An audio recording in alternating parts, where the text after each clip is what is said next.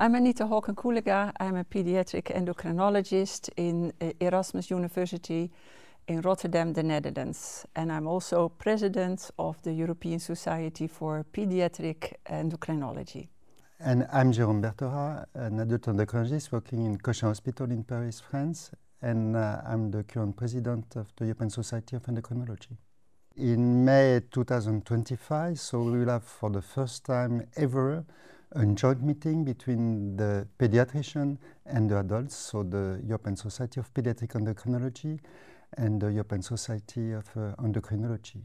You know that during the European Hormone Day, we developed together the slogan, because hormones matter, and the hormones matter through all the life, from birth to senescence. So it's really great to organize a meeting where we are going to discuss hormones through all the life, both from the point of view of the physiology and the point of view of diseases. The title of the meeting is Endocrinology Across the Lifetime, and that is exactly what we mean, as also Jérôme mentions. It's not that you are a child with an endocrine disorder and then there is a gap and then you are an adult with an endocrine disorder. Actually, it's across the lifetime, and that is, I think, the first step also to come more closer together, because in many centers it's still that there is a pediatric endocrine department and there is an adult endocrine department, and actually sometimes people do not know each other. You can't believe that, but I hope that this meeting, this joint meeting with a lot of joint sessions, although there are also separate, of course, pediatric and adult endocrine sessions, that this is really the first step to become closer, not only for, let's say, collaborative research, but also for the care and to set up transitional care for our patients. Yeah, the great thing with this joint meeting is that there are some rare diseases that the pediatrician know very well and the adult oncologist not that much, and we are going to learn from the pediatrician. And on the other side, there are some disorders that are much more frequent in adults than in children, and on the other way, the pediatricians are going to learn from us about this condition.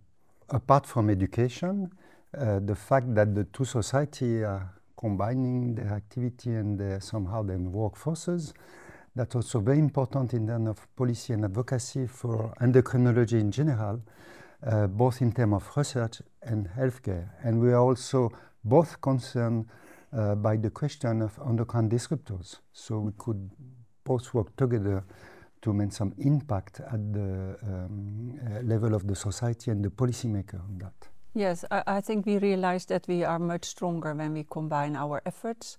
Until now, I think we have done this quite separately, but over the last year we have combined some of our efforts. And then you see there's really, as far as I can see, an impact then. So this is great that we can do more together. And I think regarding networking, I think this joint meeting really gives, I hope, an inspiration to a lot of pediatric and adult endocrinologists to work more closely together, both in research, but also for the care in the hospitals. Because just these separate departments, that's not the right way to continue. You know, when you come to a meeting, you come for science, for networking, and to make new friends.